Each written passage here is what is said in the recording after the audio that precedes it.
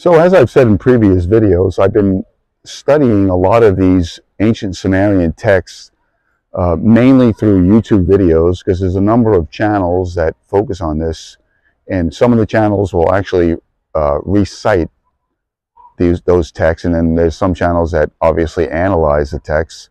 I'll listen to both. There's several channels that are really good at what they do.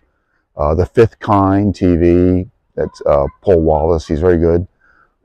Billy Carson is also interesting to listen to, and so many others that I've actually used in previous videos that are good, that they're intelligent people that do good research. Not that I agree with it, or some of it I agree with. It's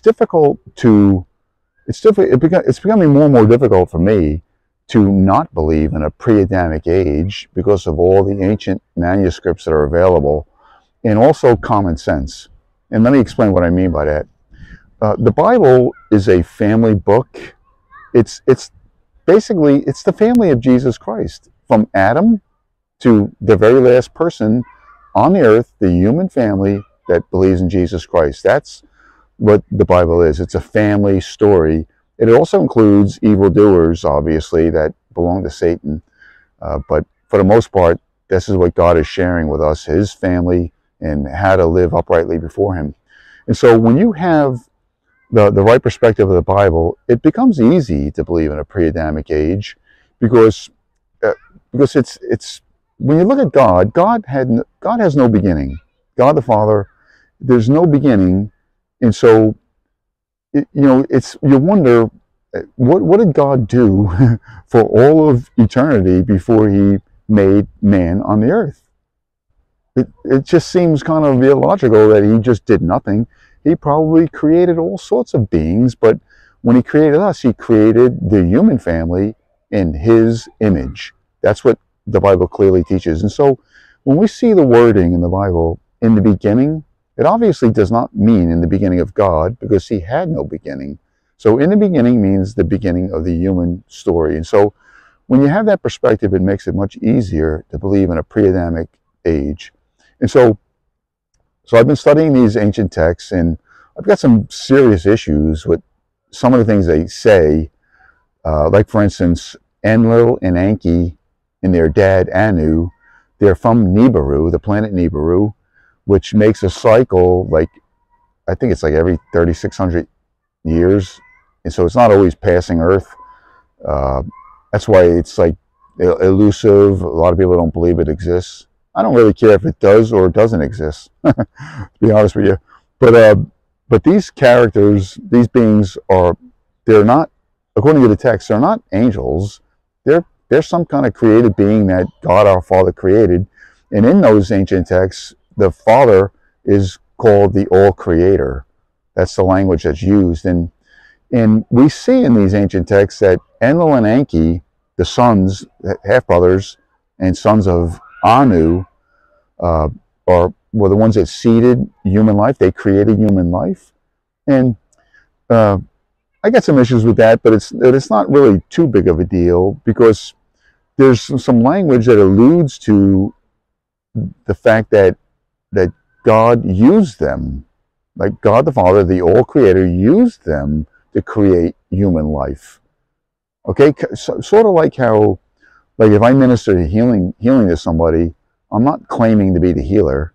God used me. Jesus Christ moved through me to heal somebody, and so I'm just a vessel. So it's kind of like that. You can look at it that way, that if indeed God used these beings that he created and gave a lot of understanding and high technology to, if he used them to create human life, then okay, no big deal. But even Enlil and Enki acknowledge that they were used. In fact, there's one point in the text, in one of the Sumerian texts, where Enlil and Enki are talking with each other, and they're kind of like scratching their heads, so to speak, wondering if they were used by the All-Creator to do this, because they kind of had this attitude of, like, thinking more highly of themselves than they ought, like they're gods.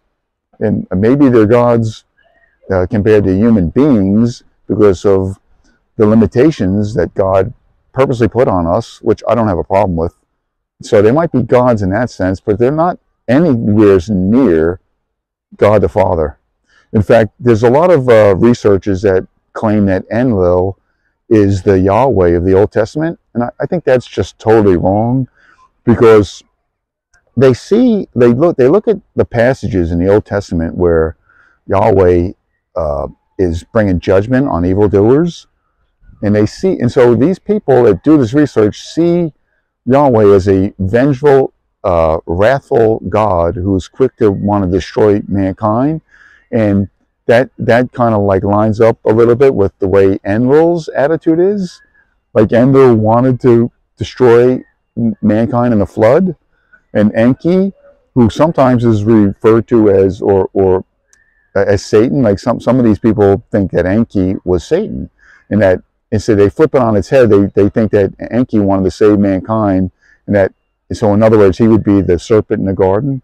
And it's like this is all speculation from these people, but when they say it, they make it sound like as if it's fact. That's why you gotta research it yourself and see the mistakes these people make in analyzing these things. And here's one mistake, for instance. There's this one point where Enlil and Enki's dad, Anu, has a wrestling match with this guy named Alalu, who was supposedly the rightful king of Nibiru. And Anu and Alalu have a naked wrestling match for the kingship of Nibiru, and Anu wins, and he puts his foot, he gets Alalu down on the ground, and he wins. He pins him on the ground with his foot as like a symbol of he won. Now he's the rightful king. And when he took his foot off, Alalu, in his rage, gets up and bites off his privy member, so to speak, if you know what I mean, his maleness, manhood, and it was, it was very painful for Anu, obviously. And the guy bites it off and swallows it, and then he's banished. He's banished forever, I think, either to Earth or some other planet. Yeah, some other planet for doing that, for that crime, and supposedly the privy member in his stomach causes a disease, and he eventually dies from that. But the problem I have with Enlil and Enki being creators of mankind is that they weren't able to give their dad Anu a new privy member. They helped to heal him, but they couldn't give him a new privy member. So like in other words, in the Old Testament, we see plenty of passages of God, Yahweh, speaking about how he is the creator of everything. He's a loving, compassionate God, and there's no other God besides him. And this is not the kind of language this is not the kind of description of Enlil. So the people that do these videos and try to teach on this stuff, they're deceiving a lot of people, because they're pretty adamant in saying that Enlil was the Yahweh of the Old Testament, and it just doesn't line up. They couldn't even give their own dad create a new privy member for him. So he had to live the rest of his life with no more heirs, because he was missing that part of his body. And so it just doesn't add up, and so there's a lot of deception. That's why you gotta look into this stuff yourself. You gotta read these texts or listen to narrations of them on YouTube, so that you can find out for yourself, because these people are fooling a lot of people. And so it ultimately comes down to the truth found in Jesus Christ. Like, in other words, people in this community that teach these things, they're very much the same people in the community of New Age people that believe in Christ consciousness and coming to a higher consciousness, a higher level of consciousness. And these people are trying to do this in the body, in this body. This body is not, Jesus said, this body does not, the flesh and blood cannot inherit the kingdom of heaven. And so, but the people in this community, in this New Age community, think that they're going to do it in this body. They think that through technology and a higher consciousness, we can get healing in the body and live longer, and then come to this place of eternal life that way. And it's all futile and vain. It's not going to happen. You have to be a new creation. That's why That's why it doesn't make a difference what kind of alien DNA we have. If it is true that we are seeded by the Anunnaki from Nibiru, it matters nothing. It doesn't. It matters nothing, because Jesus Christ, the whole purpose of Jesus is to make us a new creation where his DNA is put into us. We're in Jesus, Jesus is in us, and we've got his DNA, which is not ever going to be corrupted by Anunnaki aliens. And so this is what these people miss. They don't understand it. They're blinded because of the sin, because they resist the truth about who Jesus Christ is. They just see him as like an ascended master, which is total rubbish. Jesus Christ is God in the flesh. All the fullness of the Godhead dwells bodily in Jesus Christ. So the Father is in Jesus Christ. The Holy Spirit is in Jesus Christ. And so you need to be in Jesus Christ. And these people don't get it. And so they're not going to make it, because Jesus said, if you don't believe that I am who I say I am, you will indeed die in your sins. And so you have to know Jesus Christ based on who he really is, not an ascended master. That's not enough. You're going to end up in hell. There's no way to do it on your own. You must be in him. And then submit to him daily, and be quick to repent if you do happen to sin against him. And then he will keep you from perishing. He'll hold on to you forever and ever. He won't let you go. He's faithful. He's a great Savior. He's all you need. Jesus Christ is all you need. He will take care of you in every single way all the days of your life until it's time for you to go home.